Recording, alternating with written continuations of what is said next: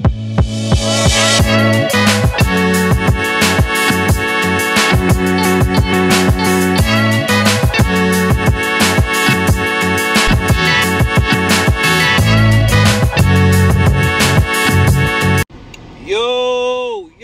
your boy Jay Boogie back with another video today. Make sure you guys don't forget to like, comment, and share under this video. But don't forget to press that like button. Do not forget to press that like button under this video.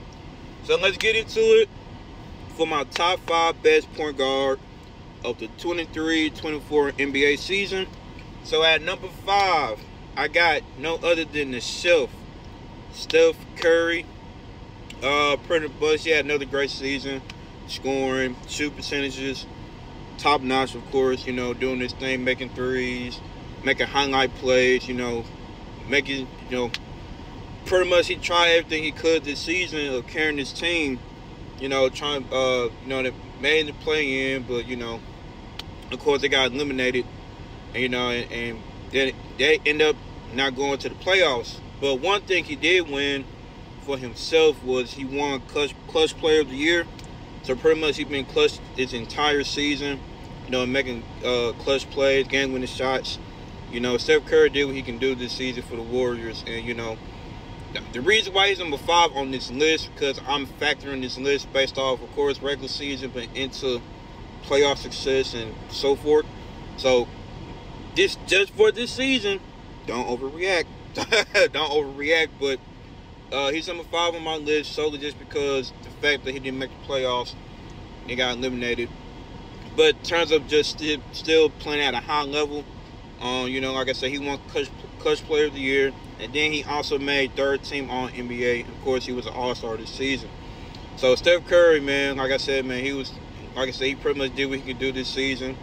You know, you see the uprise of Jonathan Kuminga playing along with him.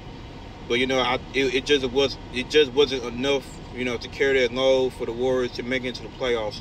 So Curry definitely deserves to be number 5 on my list.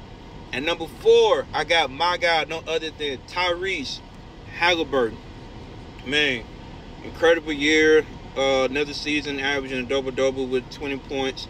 And I think he averaged, 11 assists, 11 assists this season. And then, you know, his incredible playoff run, eliminating the Bucks, eliminating the Knicks, and, you know, heading to the Eastern Conference Finals, and the fact that he was the assist champion of the season. Like I said, he led the league in assists, of course, with averaging 11 assists. You know, like I said, man, he is definitely a bright gem for the Pacers franchise. Him, Siakam, and Miles Turner are a great trio. And then, you know, they got great young players like Nembhard, good bench, you know, T.J. McCollum and Obi Toppin and so forth. So Tyrese Hailburton was definitely in his bag this season. Despite the second half of the season, he wasn't too well because he was dealing with that hamstring injury. But overall, you know, like I said, leading the Pacers to the playoffs. You know, like I said, man, in this highlight film, man, Game 7, he was in his bag, dropping 26 points, making 6 threes, and having 6 assists. But, man, Tyrese Hailburton, man, he was incredible this year. And like I said, he was pretty much the leader of this team. And, you know, I can't be mad for what he did in the playoffs. Took advantage of opportunities. You know, the Bucks went down with Giannis' injury and Dame playing through an injury. And then, you know, having a great battle against the Knicks in Game 7, or through 7 games in the second round to close it off, dropping 26 points. You know, being an aggressive scorer. You know, like I said, man, Hailburton, once he be aggressive scoring, you know, he already dropping downs. I mean, this dude got it all. You know, still he's very young, got a bright future still, of course. You know, pretty much he, like I said, man, you can't be mad because he also made 3rd All-NBA team as well. So he deserved to be number 4 on my list, no doubt about it.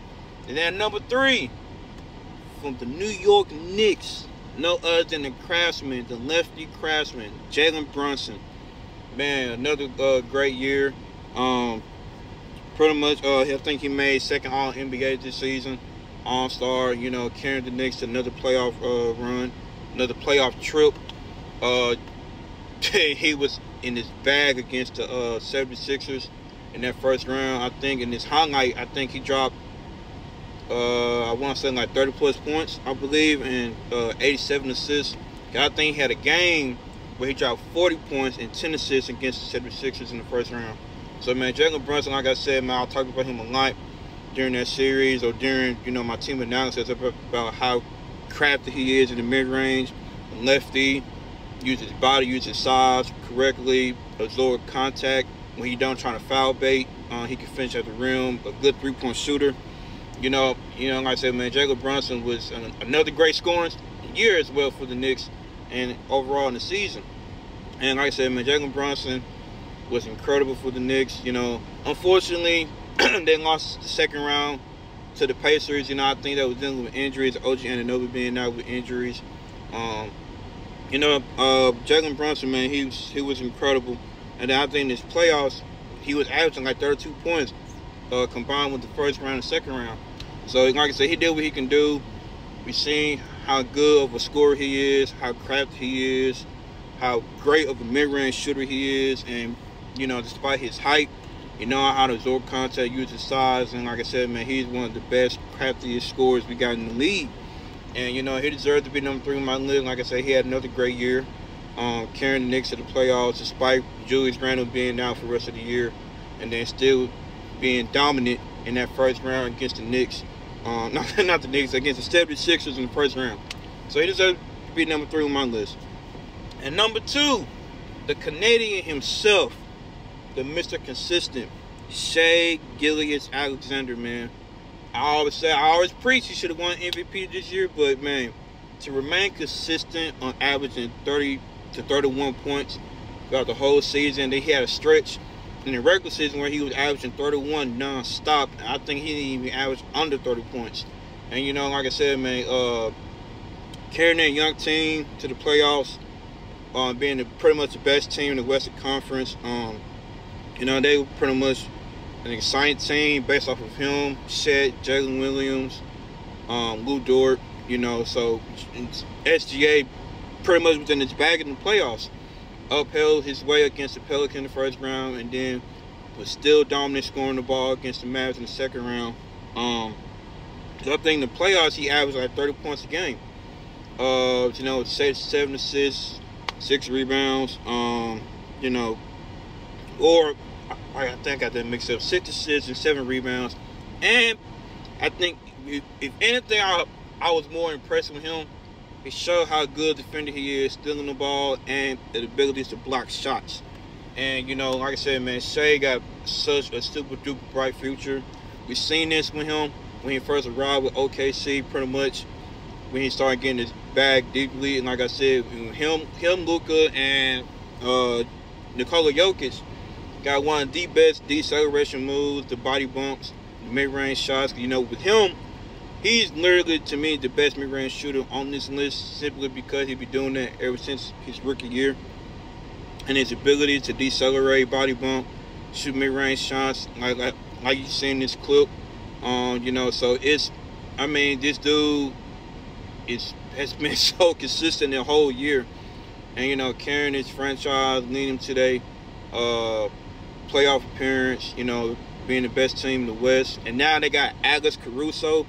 I'm going to do a video on that soon, but they got Alex Caruso from the Bulls, and then you got Lou Dort and Caruso, perimeter defense, and they can shoot threes. He really finna drop hella dimes. For sure. So SGA, man, deserves to be number 2 on my list, no doubt about it. And lastly, number 1, Luka Magic, Luka freaking Doncic. Man, scoring champ this season. First team all NBA. Pretty much, man, he was dominating the playoffs, carrying the Mavs to the finals appearance since 2011 with Dirk, Jason Kidd. Man, Luka was phenomenal this whole regular season and the playoffs. He won Western Conference Finals MVP, deservedly so. So you see in this clip, pretty much is what he's been doing the whole playoffs, just getting buckets, dropping dimes, taking over games. And Luka Doncic, man, he has been incredible. And he deserves to be number 1 on my list of the best point guard of this season. So you like this video, like, comment, share, subscribe, do whatever you gotta do. I love you guys. J Boogie is out.